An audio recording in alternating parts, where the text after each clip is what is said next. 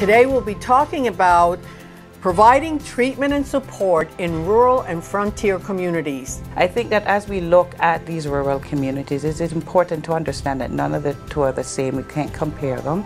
And, it's really a unique issue that we're dealing with. There are a lot of infrastructure development issues, like roads, like access to care, like educational level, and a lot of poverty issues that make people have a hard time trusting the treatment system. There's alcohol abuse and substance use disorders along the lines of methamphetamines. We're struggling with that. We're seeing some increase with heroin along with everybody else, and the opioids.